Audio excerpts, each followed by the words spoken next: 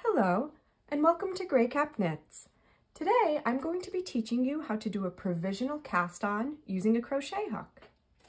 Now, the size of your crochet hook doesn't matter too much.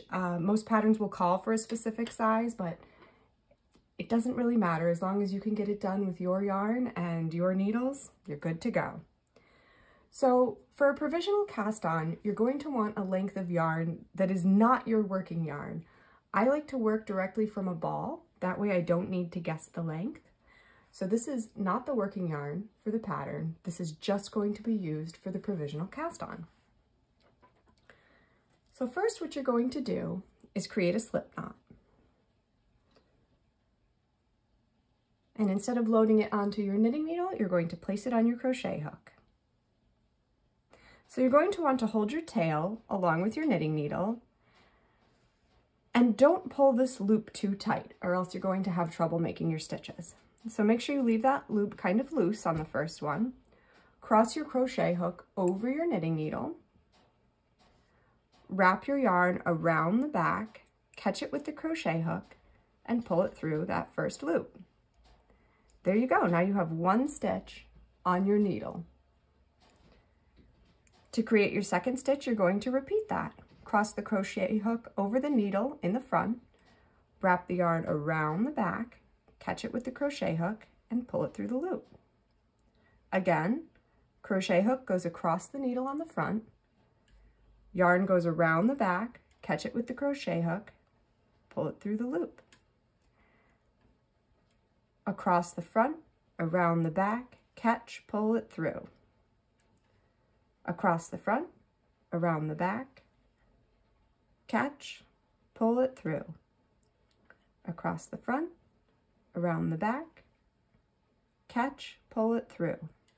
Now once you've cast on the number of stitches that you need, so I'll just throw on a few more here, just so we have something to work with.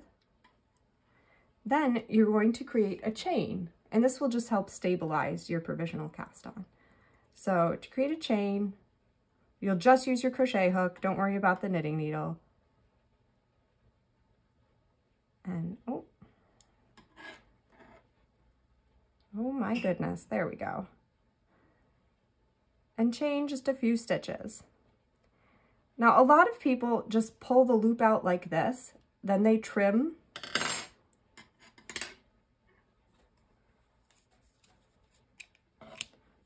And they leave the loop like that. Personally, I like to secure the loop and then unpick it when I go back, just because if I'm doing a provisional cast on for a large project, I wouldn't want that chain to unravel for any reason. Okay, so now that we have our provisional cast on, this is just scrap yarn. This won't actually be in our finished project. So this is not our first row. To create our first row, we're gonna push aside our scrap ball. We're going to grab the yarn we're actually planning to work with. And then you're just going to add it in the way you would add in a new color, for example, in color work. So you'll insert your needle into the first stitch. You'll leave the tail in the back, and then you'll just knit that first stitch with your new color. And you might have to hold on to the tail for your tension. But once you get a few stitches in,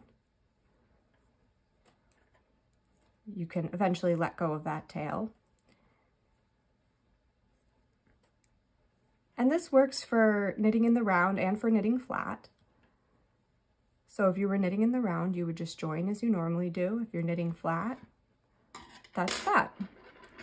So now that we've knit across, this is our actual first row, and this is just our provisional cast on.